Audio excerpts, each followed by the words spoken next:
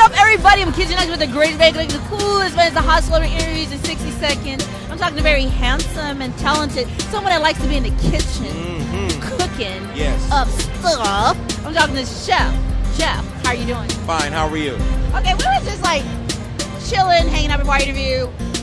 LA, Baton Rouge, you got roots here. Tell me about that. My roots here, you know, my mother and father, my grandparents, we have 3 generations of folks here from out of New Orleans. I was born and raised in LA. I'm Chef Jeff, the first African-American executive chef to run a restaurant at Bellagio in Las Vegas. Also the author of the New York... We got the hookup, so we family. Well, you know what? I'm also the author of the New York Times best-selling memoir, Cook, From the Streets to the Stove, 10 years in federal prison.